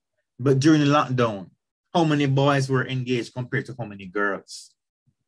Significantly twice as many boys were unengaged, were unaccounted for as girls. Why? Is it because they have some bad breed boy them? Or is it our system? Is it our family system? Is it our education system? There are answers. The answers require time. The answers require patience, and the answers require money. We need more educators in our system. I will also need parenting values to change, parenting strategies to change. We also need more fathers involved. And there are so many factors that affect and influence father involvement and father valuing. As a country, we have not developed the appreciation of how to value father involvement. Simple and basic. Very, very different from how mothers are. Yeah. And how do we do that? So I'm going to stop there, Mrs. Wilmot, if you allow me, and we can come back to this at some other point in time. But if we don't realize that where our boys are starting, coming from our homes into our education system, into our primary schools, literacy is one major factor. The books the boys are being given don't necessarily match them, their temperament, their psychology, their emotional state. It don't match them. But yet we're expecting them to read. We're expecting them to develop an interest. And where boys are interested, they do well, right? And that is not limited. That's not a gender thing. Anybody, if they give them a book and they're not interested, they're going to struggle. That is not brain science. So there are simple solutions. There are some low-hanging fruit that we can address and deal with, yeah? And there are way more complex, but we can work with the low-hanging fruits first. Family structure and our education system. Yes, it is complicated, but we can start somewhere. I'll stop there for now. Thank you so much, Mr. Heron. Mr. Peter has found his way back online. Don't know where he went off to and come back. Maybe on the beach, he was searching Mr. Heron to see if he could get some of that cool breeze. We're winding down. We have just about 15 minutes to close the session, and we want to hear Peter's story. So, Peter, we're going to ask you to share your story. And go ahead. Welcome back. Yeah, well, yeah, thanks for having me back, Miss Wilmot. William. Yeah. Okay, so I've been listening to a lot of what's been said and all of that, all kinds of, there's a lot of things that people can suggest in a book, in a textbook and things like that. But the hands-on part of it is totally different from what's in the book, you understand? And for me, really and truly, when I was being shown a lot of rejection by my own mother, when I would run away from the children's home back to her, and every time that she would send me back, that was my initial breakdown stage, where it doesn't matter how much even the teachers tried with me at school, doesn't matter how the staff at the children's home would try, I had made, there was a made up mind for me, I was just rebellious, as long as I wasn't getting that love from my mother, I wasn't open to change. I wasn't open to listen to anything anyone was saying. I wasn't going to take heed to that. You understand? So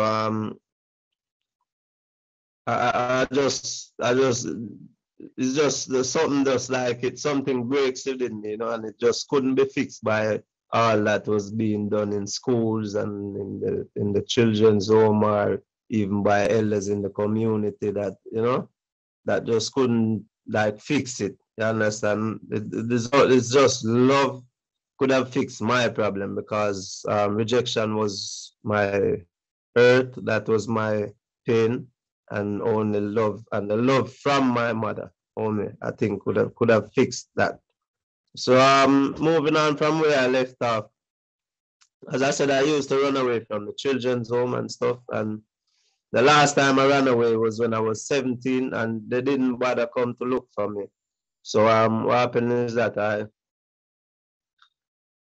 I was staying with my mother in the Kingston 13 area, and basically what happened is that even though they didn't come and look for me again, it's like she just couldn't stand me being around, so she kicked me out again, you know, as a 17-year-old child. And you know, that was me back. I was just like a street kid from that point, and I was involved in some stuff already, you know, growing up unruly and rebellious.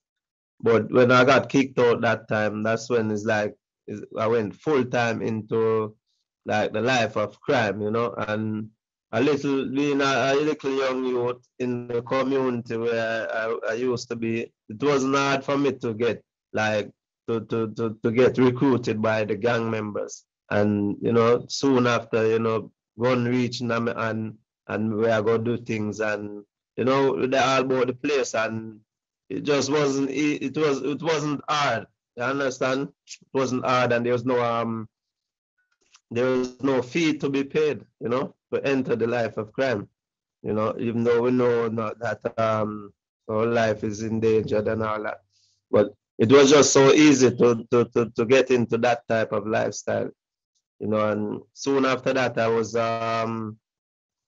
know, the community that I grew up in, it was a laborite community, basically. And what I noticed in this community was that whenever the time for election would come around, you know, it's like there's this automated system that got activated, where war just kick off every time the election is to be called. War just kick off between this side, the JLP side, and over there, so that side, the PNP side. Every time election, it's just something that just happens. It's like it's scheduled to happen. It must happen. It has to happen. You understand? So things like that was like what I had to be involved in. So it's like politics war basically I go on. So what happened is that one of the time there was a war going on. The 2007 election was to be called. No, the election, I don't remember the year the election was, but it was back in, you know, 2001, them time there. And the war started, and it's like one at the time I make a walk go down to Kingston, and I enter a certain area which is PNP stronghold, and somebody recognized me as being one of the members of the JP community, you understand, in Kingston 13, and I was attacked, you know, and near to the point of death. I was stabbed near to the point of death, where I spent a lot of time in some time in the KPH, Kingston Public Hospital. And soon after I got released from the hospital, my mother said, why she have to go take me out of the community, out of the life of crime. So long story short, I went to England, and when I went to England, my mother said I was going to my aunt's house in England, and as soon as my job in England at my aunt's house, she kicked me out, saying that she don't want anything to do with my mother or her children them. You understand? All right, he's not hearing us. I'm hoping that he'll be able to come back up soon, but he got kicked off. His internet, I suppose, got bad, so we just have to wait for him to come on. But, you know, I really want you to hear how Peter ended up where he is today, what he has gone through, and I want you to hear from him. So I'm going to try to see if I can get him back in. We're wrapping up at this time. We're coming to an end. I'm going to ask each speaker before I close off. I'm going to ask each speaker to just give just about 1 minute as we, that's your closing statement. I'm also going to invite Dr. Gordon to share with us. So I'm going to start with you again, Dr. Gayle, to just try and to go ahead and do your 1 minute wrap up, go over to Mr. Heron, Dr. Gordon, as we try to get Peter back on to share the rest of his story with us. And when the time is short, 2 hours run really fast, right? Yeah, over to you, Dr. Gayle.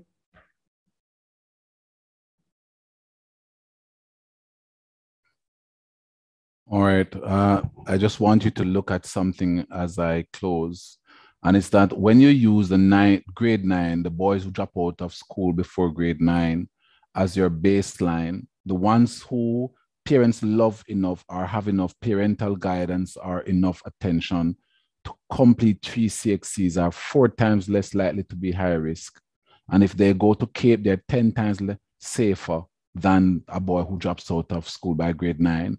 And if they complete university or enroll in university, they're 85 times safer, which means that when we're looking at the plight of boys, we're talking about family and society investment. That's what it is. And here's a picture of the situation that we need to address. Look at the all-girls schools. These are students who are going to be likely to finish school and enter university. 89% for all-girls school. And look down at the new secondary, 10%.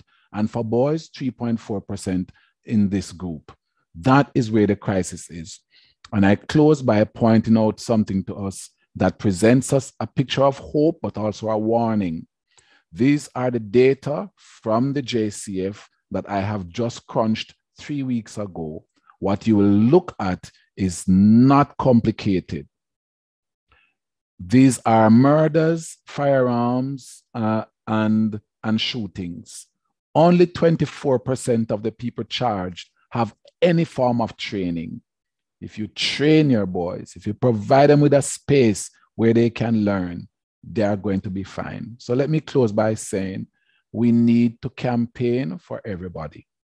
Simple, simple, simple. While we campaign and love and do all of these things that we're doing, it needs to include boys. It cannot be WAG only. The WAG only journey we are taking is going to leave us in the dark and in the pit of hell. We're not going to solve this problem with a WAG only policy. Take care. We have lost you, Mr. Gayle. Dr. Gayle. We're now on to Mr. Heron, Dr. Gordon, and then over to you. Mr. Heron, are you ready to do your final 1 minute, sir? Sure. Okay, I'm gonna get Peter back on. Yeah, man. So our education system and our family system, they are national bodies that can address this. I'm not sure how equipped they are to address these issues. But specifically within our education system, I'm not sure. I left Teachers College many moons ago, so I can't speak to how our students are being prepared to deliver education to the nation's children. However, based on what I am seeing, I have a concern. I've always had a concern that our teachers, our student teachers are being prepared, those that end up at the traditional and non-traditional school. There's nothing specific to address, for example, the inner city boy, to teach to the inner city boy, to teach to, to address that. I'm not sure that is happening. If it is happening, I'm not aware that it is. I know that there are programs surrounding literacy and students who are behind, who are pretty much functionally illiterate and stuff. But that is not limited to the inner city, and that is where, as one of the issues that I think we need to focus on. The family structure, the various programs, our guidance counselors do tremendous work, but they're also overwhelmed. I'm not sure how much more can be done along that line. but it is critical that we respond. We respond. We're working in a lot of silos. We have to come together and work. We have to take a lot of out of the data that Dr. Gayle would have just presented and use that to guide how we interact, how we prepare our boys, everybody, as he would have mentioned as well. And I'm not sure we're using that. I'm not sure. We are slowly becoming data-driven, but we need to pick up the pace. Simple as that, all right? So that's it for me. Thank you. Thank you so much, Mr. Heron. I'm now going to go over to Dr. Gordon. Ladies, gentlemen, the panel, I want to thank you sincerely for the rich discussion, for the new information. I am sure a number of us weren't aware of what is really happening. And when you show the data, what the data reveal what this real situation is in our country. And it's not just Jamaica task now to deal with the problem, but what we have found out is that in all our developing countries, wherever there's economic advancement, they seem to have a problem with the boys. This part of the country. So you have Nigeria, for example, they have a problem with girls in the north, but in Lagos, towards the sea, they have problems with the boys, and where there's more economic development. Thank you very much, gentlemen, for the sharing your experiences. Speaking of traditions in Jamaica, we have always supported girls. In my own family, my grandfather told me his father died when they were small and there were 11 of them, 6 girls and 5 boys. And the mother took the boys out of school, all of them, and kept the girls in school while the boys had to go and work to keep their sisters in school. When I met them in my life, the girls were educated, and thank heavens the boys were businessmen, but they could barely read because they were out of school. Once the father died, she took them out of school. You see how protective in our tradition, we have always protected our girls. And I think much of that tradition is still with us. I did an experiments in my own situation where I took a little boy who was begging. And I'm so proud of him today. In fact, the outfit I'm wearing, he bought and sent to me. So I'm proud of that too. I took him off the street, he was begging. And I got a group of people and we said, let us help him. Well, he was so bad that the others left in terms of his behavior. I was the only person left with him after he was expelled from the second school. He was expelled from 3 schools, and the 4th school, thanks to Ray Howell at Edith Dalton James, Ray said, school is for the boy, and that boy is going to stay here. And I can tell you, the teachers rejected him so much that when Ray was sick for a month, the teachers got him out of the school for a month. Today, that boy has 8 C-sex subjects.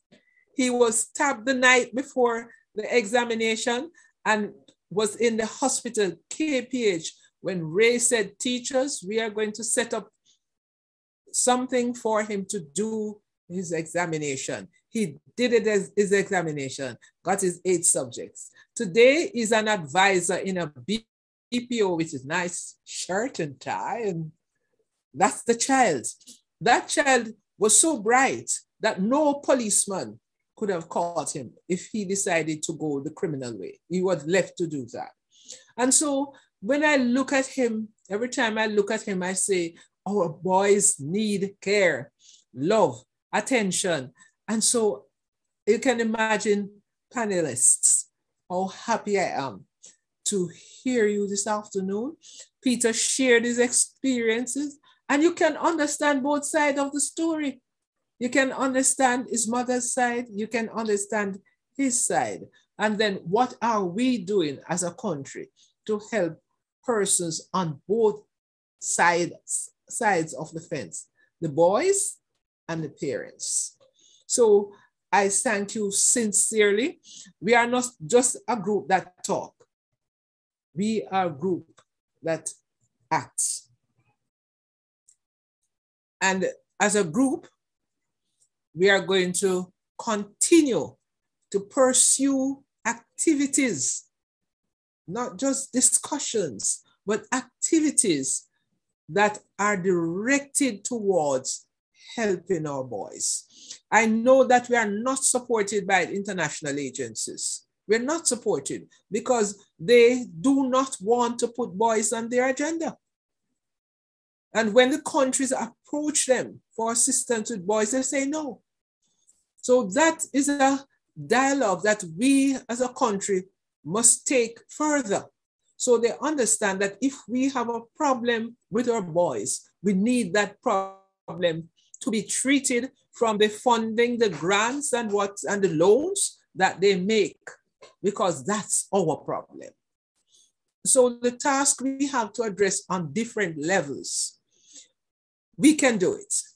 And Jamaica is bold.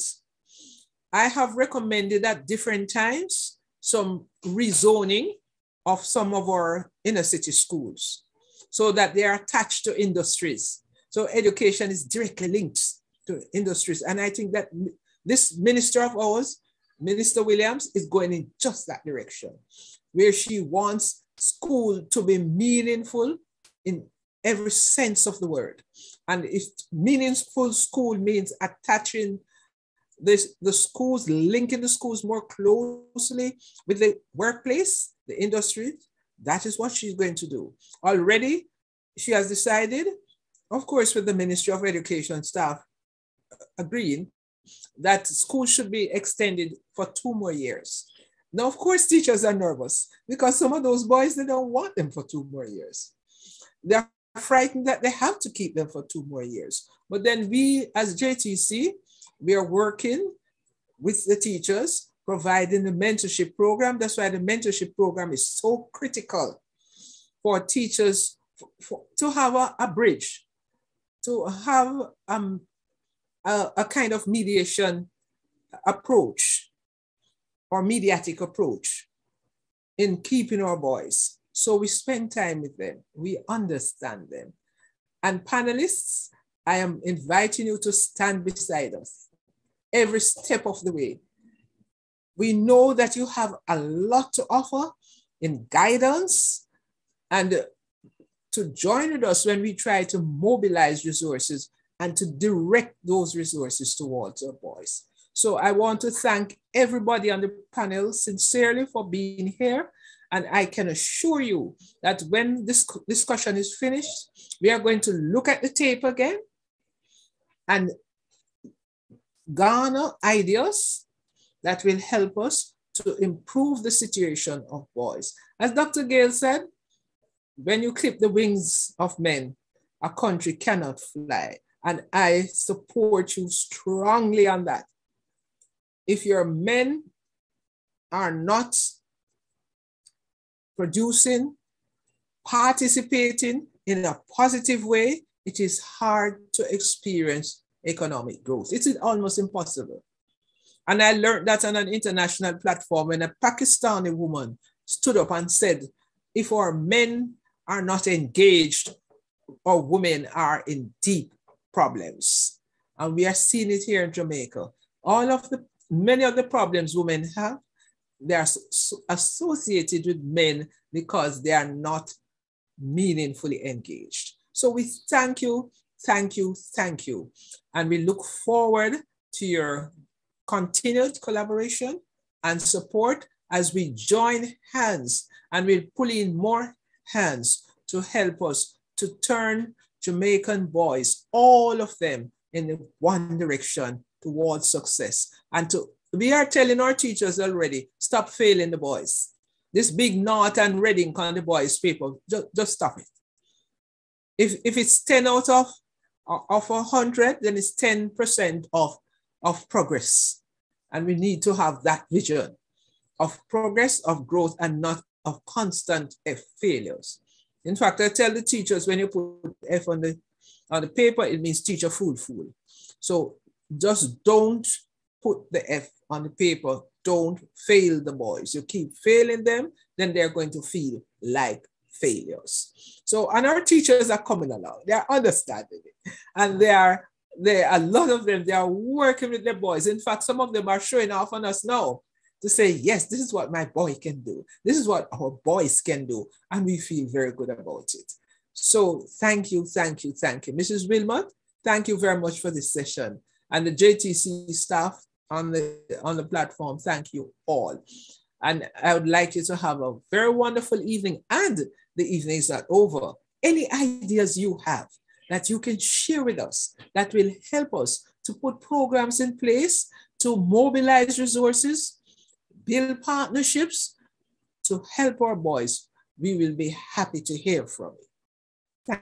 Thank you so very much, Dr. Gordon. Yes, Peter is back, and I know, like some of us, we want to hear the rest of the story. And so I'm going to please stay for a few minutes after. Remember that we have prizes. We have over $20,000 in phone credit to give away, because tomorrow is Valentine's Day. We want to call our mummies. For the little boys, we especially want to ensure that you get your credit, and you would have been completing the form so we can reach out to you and send that money to you. So you can make your call for all our teachers. We have baskets, we have giveaways. Thanks again to Mr. Larkland Morley, one of our board members from the Mentors Association of Jamaica. I'm going to invite at this time Mr. Morgan to Mr. Johnson to share his story, the abridged version of the ending of his story, the path he took to where he is today. Mr. Johnson, over to you, sir.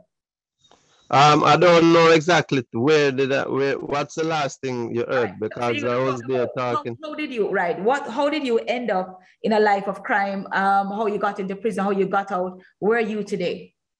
Okay, so after I went, I ran away from the children's home. I went back to my mother in the Kingston 13 area. That's where I developed that, where I started my career of crime, like on a higher level than I used to. You know, I used to thief and do some little thing as youth, but where it was like more organized, you know, where there's a Dan and there's a right hand and there's a second in command and a third in command, and where there's a chain of, you know, like our hierarchy in a business.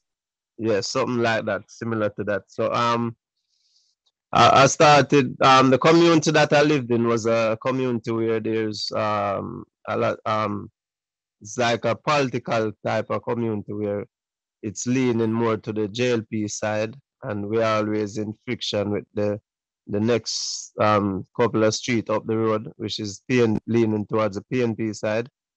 So as I was saying earlier, I don't know if you guys heard it, that whenever there's an election, there was always like an automated system. You got the part, Peter, where you're now back from England. Well, you went to England, you got rejected.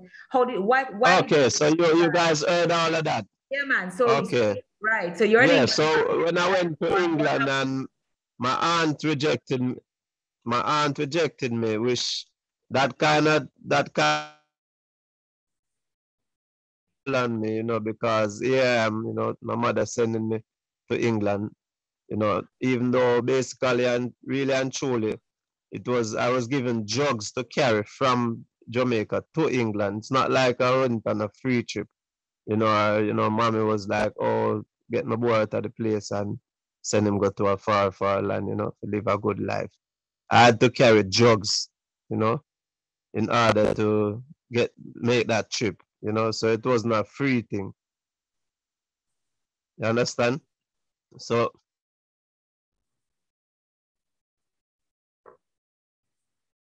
you're breaking up, Peter. We're not hearing you. I think that we need to have another session where, Peter, you join us to finish your story, because we really want to hear from you. And I think that it is a story that our boys need to hear. Unfortunately, we're going to have to end here. But Peter, you have a story to tell, and one that can teach us just so much. So I'm going to ask that I'll stay in touch with you, and we're going to join again as we continue the conversation to move into action as we love our boys, help our boys. So I'm going to be closing out with Dr. Gordon's requested song as we focus this afternoon on this whole very important point of loving our boys. If we love our boys, as Peter would have shared, you know, having that love where he knows he's loved, then we won't have a problem for them to reciprocate this. Remember that love is a verb. So we want to do love. We want our boys to know that we love them. So as we go, I want us to do love. I want to hear from you. The forms are there. We continue the chat. I'm going to allow a few persons to share, and I'm going to pause there. And just to say, I see some hands raised, and I want to acknowledge those hands. So just to say that, you know, let us do love. Let's show our boys love, and Jamaica will be the place where we all want to live, work, raise our families, and do business. Ladies and gentlemen, I really appreciate you sharing with us at this time. I appreciate you, you know, coming out and just spending the afternoon with us. Remember to complete the form. We have prizes and we have gifts for you. Thanks again to our board member who would have made this possible. And we don't want to keep them, they're yours. So ensure that you complete the form. We have been, yes, Mrs. Buckner is the president for the Mentors Association of Jamaica. And of course, you would have heard from team members. And so I want you to complete that form. And then Peter, you raised your hand, go ahead. And I'm seeing other hands raised. I'm going to at this time say that it was just awesome. Really, really good to have had you. Thank you for spending your Sunday afternoon with us. We will be having a follow-up fireside conversation where if you have a wine of glass, you pull it out. Or if you have your chocolate, whatever it is that you prefer, as we have this very timely conversation.